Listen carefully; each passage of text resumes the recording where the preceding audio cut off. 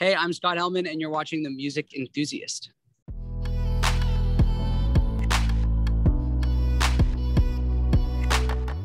Hey, what's up? I'm Sarah from The Music Enthusiast, and today I'm here with Scott Helman. How are you? I'm great. How are you?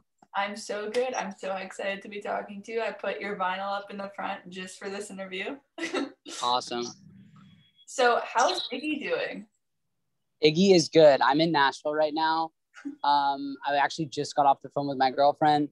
She bought him a dental chew toy for him to eat, and he engulfed it in one swallow. So he will not be having clean teeth. He's a menace to society, but he's a great dog, and I adore him. Oh my God, he's so adorable. I'm actually worried about having children because I'm scared that if I do, I won't love them as much as I love him. So oh my God. That's a concern that's currently happening with me. So yeah. But like that bond would be so cute though, like the baby and the puppy. I know. It's the pressure's on, man. Yeah. So on to Old Friends. I mean, it's such a great track. It sort of reminds me of like Apathy. It has that sort of like angsty feel. Yeah. So I mean, how are you feeling about this track being released? I feel great about it. I mean, it's like, I think it's a great way to kick off like this next project I'm working on, and this next body of music. Like, you know, I'm stoked about it. I love that song, and I've had it written for ages, and I just thought it was a great time to put it out. So yeah, and I like recognize that it has that kind of energy that a song like Apathy has. Yeah. And I it felt good for me to be able to kind of return back to that.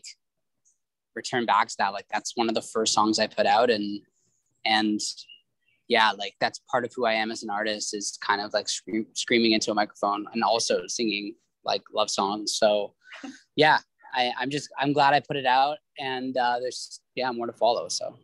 And how much fun was it like recording the song? Because like you guys were like yelling.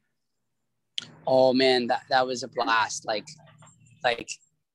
I think the best part of recording that song was just like, because it started off as like this kind of like ballad, and then it turned into this like banger. Like once we kind of like got to that place, it was just such a like cathartic experience to just like let go of all these feelings and just scream and holler with my friends. So yeah, it was super fun.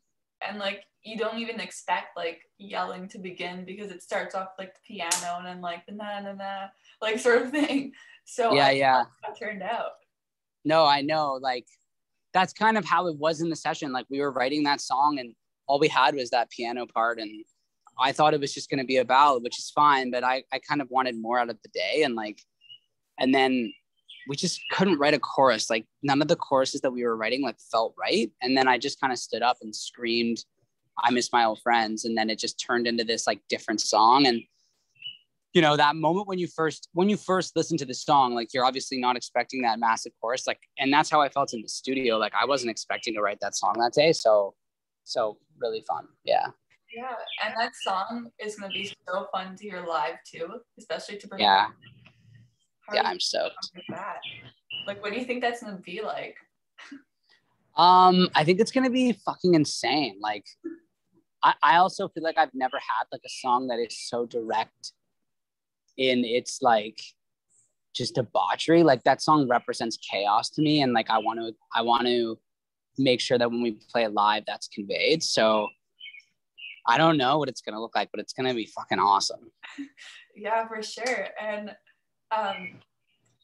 I mean, Augusta was full of like pop tunes. Hotel de Ville is such a good like storytelling story. That makes sense. And then None Such Park is so good again. So what could we expect on like whether you have like another project cooking up or anything you can hint about? Yeah, I do. I have so much music I'm about to release. I'm actually in Nashville right now, like producing it. And it's probably my best music of the last like 4 years. I just have, at least 3, at least since Hang Ups. Like I feel like I've held on to like all my best music just because I was going to put it out, and then the pandemic happened. And then, you know, I put out like some of it, but I didn't want to like let go of all my favorite songs because it was just a weird time. And I was like, I don't think I want to put out like all my best music and then not be able to like tour it. So I put out like songs that were super personal to me and like songs that I loved and were some of my best songs. It's just like, I didn't want to drop like a full album. And that's kind of why I decided to separate it up into like 2 EPs that I plan to release. So it was like None Such Park side A, and then I was going to do side B, or am going to do side B.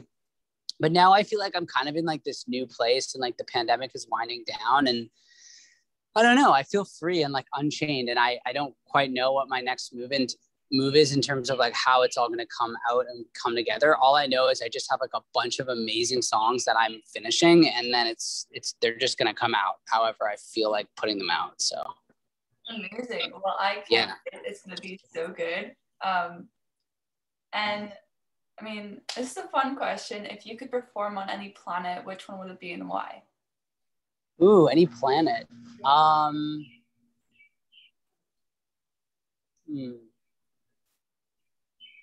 Well, most of the planets are gas, so considering you probably die. But if I was able to go to any planet and like not be crushed by the insurmountable gravity of that said planet, I would probably go to Venus. Yeah.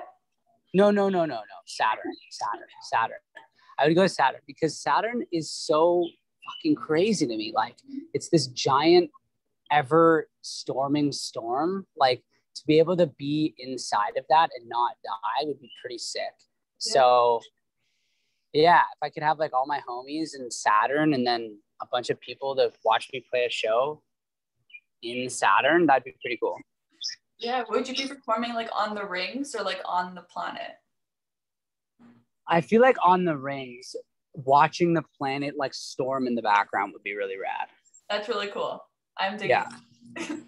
And last question, who are your favorite artists right now?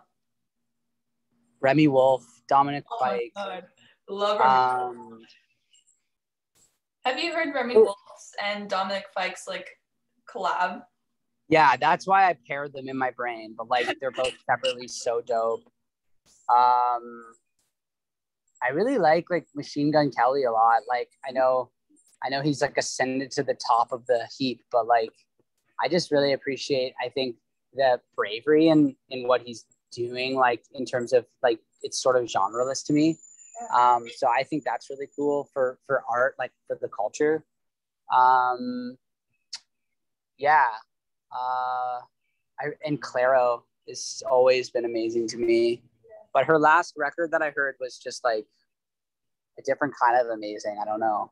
There's something that happens to artists sometimes as they age, is like they get more comfortable with themselves, and you can hear it in the music. And like, I don't know Clairo personally, and I don't know what she's up to, but it sounds to me like that's what's happening. And like, there's just like this beautiful confidence in her writing that I like look up to. And when with her latest song, like when I heard it, I was like, I mean, I'm a sucker for like the harmonies and like anything Simon and Garfunkel-esque is like my vibe, but also just like, it sounds like she knows what she wants out of her art. And I think that's really attractive, and like just a really like that's something that all artists should seek out. So I have high praise for Clairo.